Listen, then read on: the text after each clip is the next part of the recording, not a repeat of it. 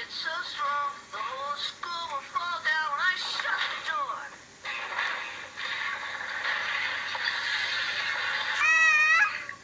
Mama, Papa, hurry, come quick! And come quickly they did. Papa rushed into the room and tripped over the clothes tree.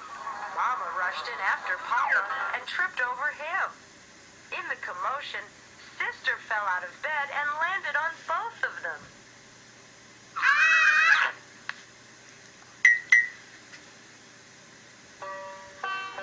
Then Brother, who had started it all with his spooky wail, turned on the light.